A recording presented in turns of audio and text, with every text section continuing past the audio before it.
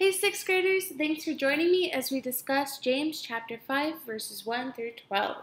Please make sure that you have read these verses before viewing this video.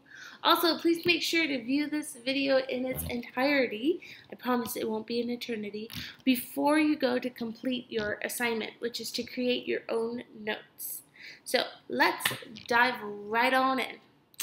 So our objectives for today are to be able to summarize James's warnings to the rich and to explain how we should live while we wait for the Lord's return. So the first topic that James addresses in verses 1 through 6 is a warning to the rich. Now, when you first read this, you may have thought something along the lines of, well, that's scary, but I'm not filthy rich, nor am I oppressing anybody, so this has nothing to do with me. However, James gives a warning in these verses that not only applies to the rich, but to everyone. So how could you summarize the warning that he gives?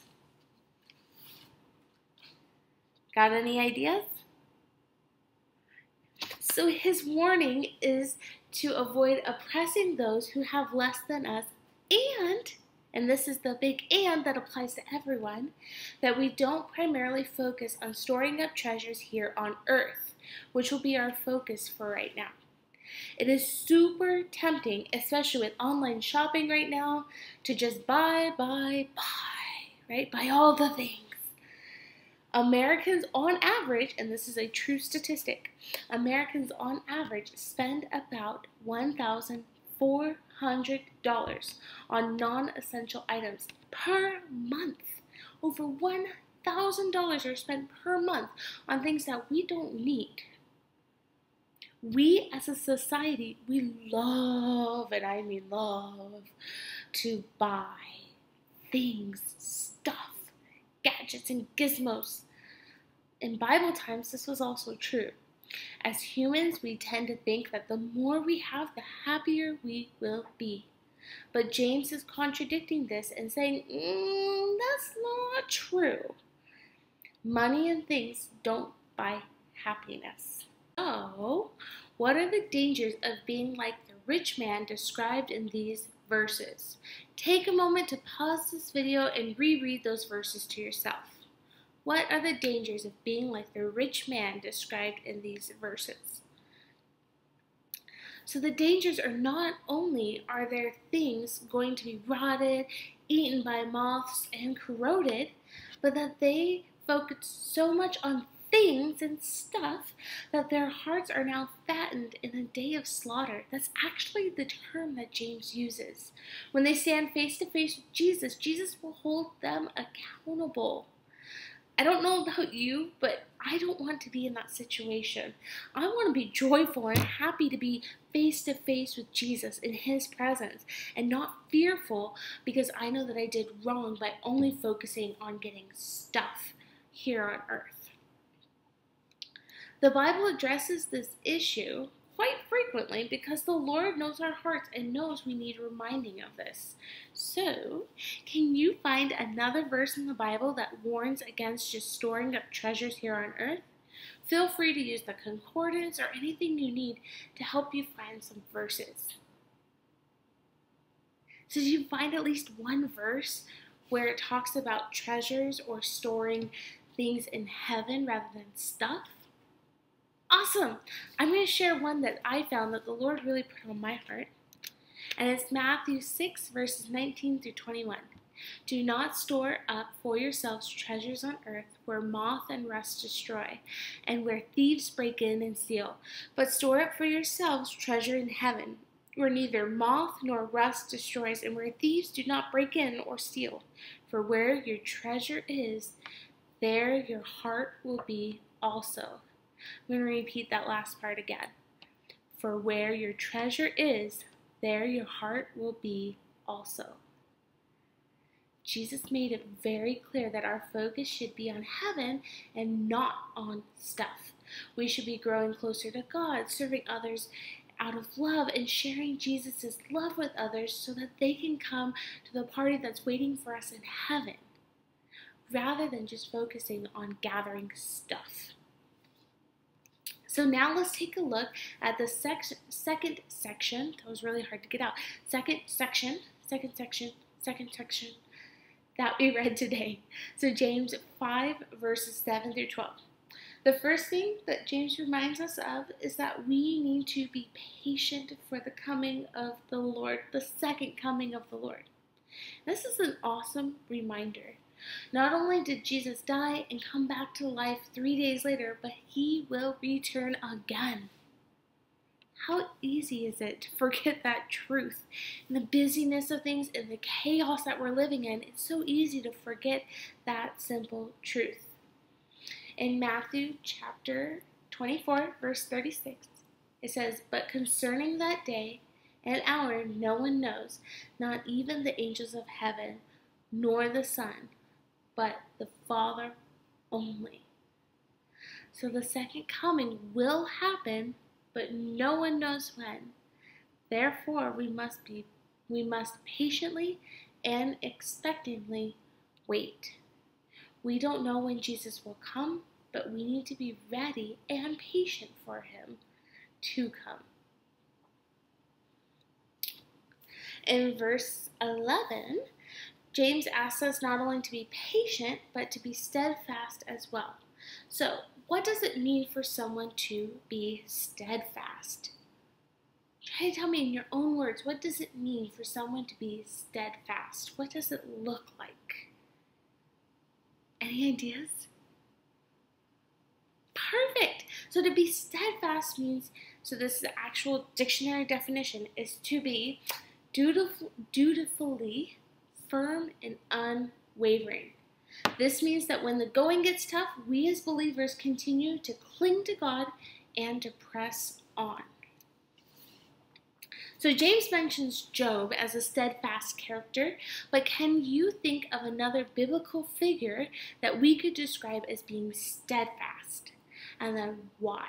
So go ahead, pause this video, do a Bible scavenger hunt, think about it. What other biblical figures could be labeled as being steadfast?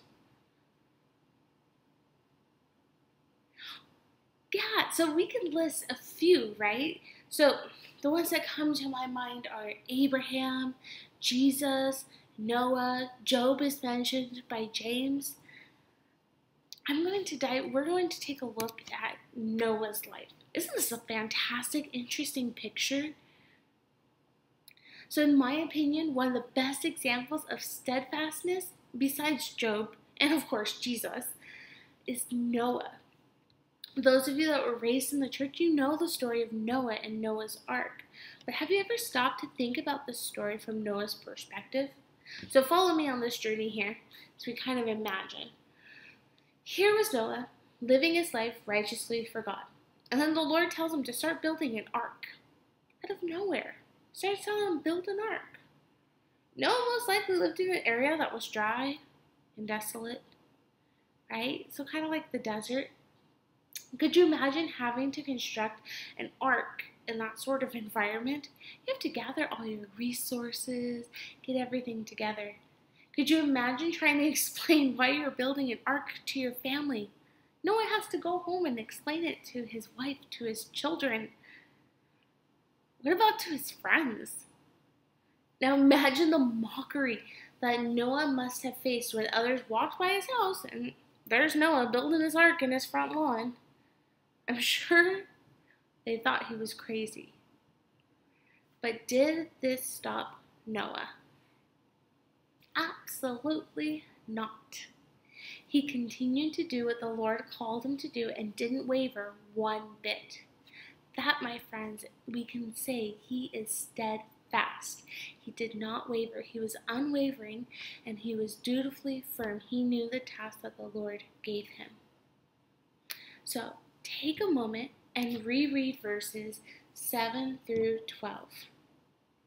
What adjectives describe God in these verses? So pause this video. What adjectives describe God in these verses? What characteristics are shown of God? So what's the first adjective that you found? Yeah, that's right. He's patient. Verse 7 makes it clear that he's patient. What other adjectives? Yeah, we could say that he is the judge. Verse 9 actually calls him the judge. What else?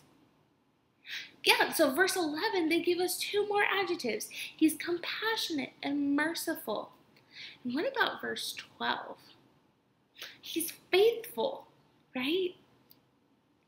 So here are the adjectives that are described in these verses. He is the judge. He's patient, compassionate, merciful, and faithful. By the way, thank you for helping me find those adjectives. So looking at that list of adjectives, how does this impact your view of God right now? What characteristic of God did you need reminding of the most? So here we have our list of adjectives. Which one did you maybe know about, but you forgot? And it's just a reminder of the truth of who God is.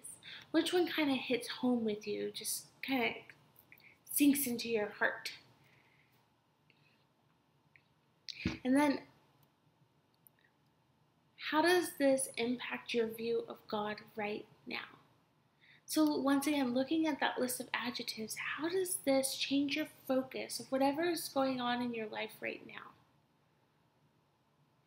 I would love to hear your thoughts on these 2 questions. So if you would share that with me, I would love to hear just what the Lord is speaking to you through those. Now that we have finished our lesson, I wanted to go through and show you how to fill out or create your own James notes. Remember, for chapter 5, you're creating your own notes. So on Google Classroom, you'll see this document, and we are going to create a minimum. Now you can and probably should go over 15 questions minimum and answers. So we're going to go over some examples right now of good questions to ask, and you will answer them.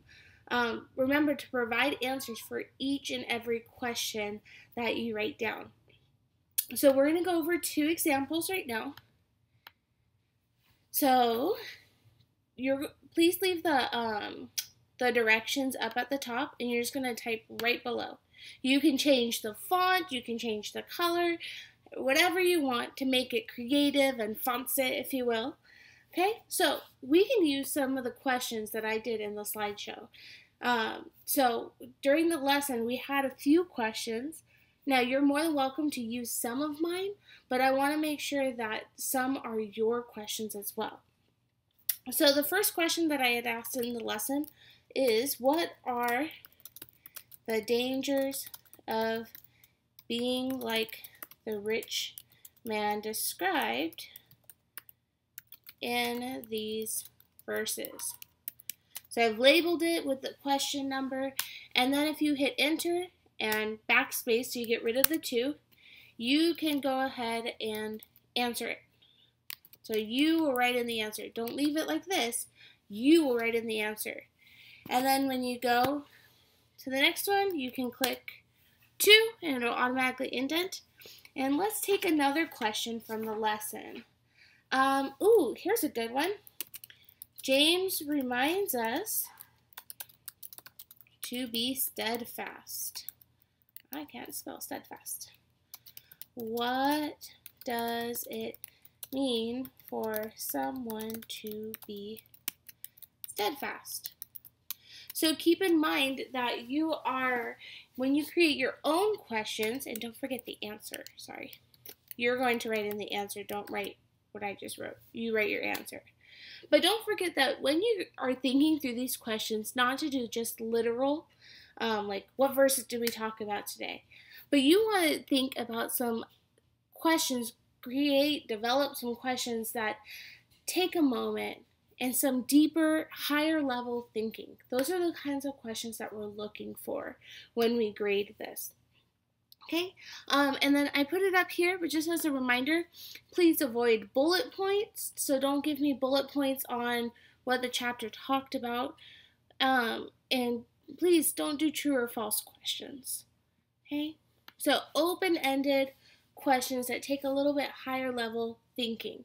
So use the previous notes for chapters 1 through 4 to guide you through this. You can use some of the questions on my slideshow through the lesson, but also make sure to create your own. Be creative. If you get stuck, pray about it, reread the passage, and I can't wait to see what you guys do. Remember, be creative with it too. Make it all pretty and awesome and fancy, whatever adjective you want to give to it. Make it your own. Okay? If you have any questions, let us know. Love you guys. Bye.